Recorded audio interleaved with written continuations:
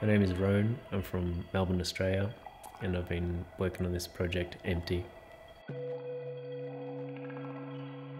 In the last few years I've been really fortunate to be flying around the world painting these huge, large-scale murals, but alongside that I've tried to do a few smaller walls locally around Melbourne in just back laneways and little alleys and doorways. It kind of made me fall in love again of just painting in the street just for the hell of painting it. It was so much more exciting, and there's a lot less pressure compared to like when you do such a landmark mural. You've got a responsibility to do something that really reflects and connects with the community.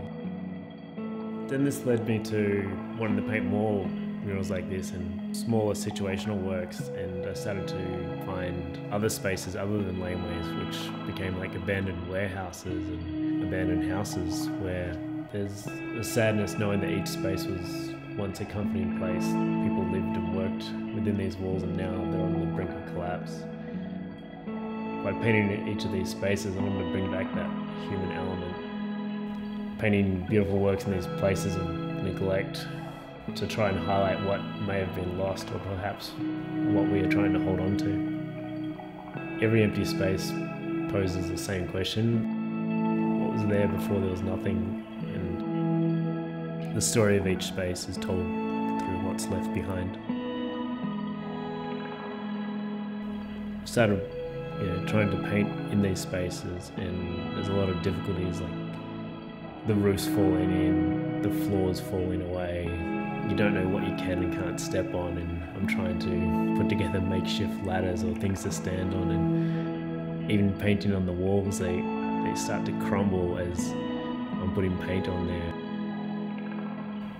Everything in this exhibition will be gone in the next few months or few years, either by them being destroyed or by them slowly rotting away in these houses.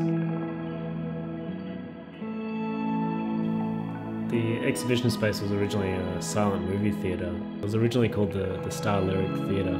It's kind of, you walk in there and you can see it's just a monumental building, but it's just been reduced to a dollar store.